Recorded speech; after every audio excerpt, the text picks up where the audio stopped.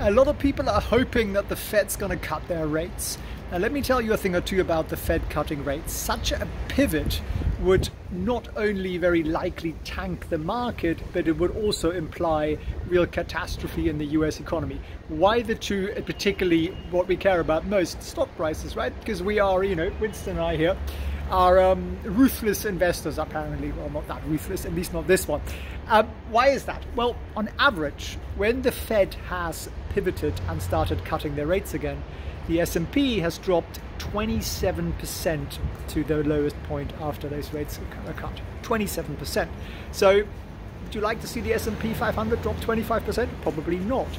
But it is the likely outcome. Why? Because you're only going to get a pivot. You're only going to get rate cuts if something really breaks. And I'm not talking about some little old bank, well, the 16th largest in the US like SVIB, but something more major. Winston's just spotted someone walking past with a sandwich. That's the look.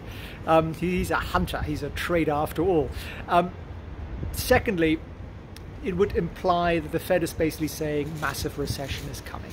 And stuff breaking, banking crisis, financial crisis, and a big recession are not good for stock earnings. And therefore, Winston is looking a little concerned here. So when you read this nonsense out there, people saying, yay, let's hope for a rate cut, the market's gonna rally, it won't.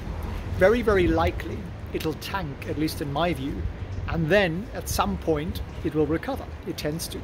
But you have to also bear in mind that valuations are pretty lofty. Usually you go into a recession or a crisis and valuations come down pretty heftily, but they're still pretty lofty. Now you might think that AI or something like that is the salvation that's going to be the next bubble, possible, but the real underlying problem is we've had 20 years of very, very low interest rates.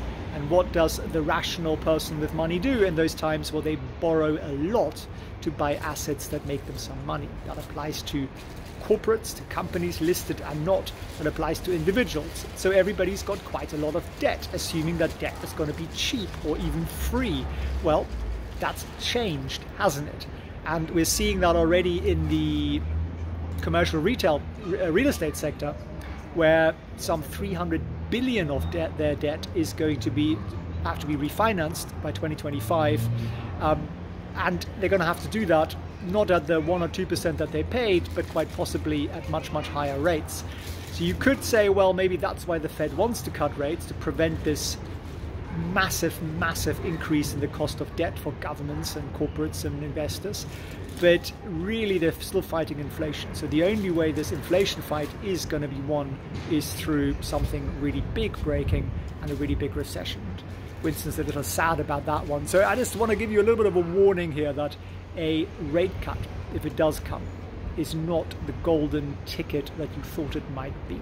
If you enjoy our little videos here, do smash the like button, of course, and make sure you sign up for our free masterclass on April 9th at felixfriends.org/wealth, where we, particularly Winston, will show you how successful traders consistently beat the market again and again and again.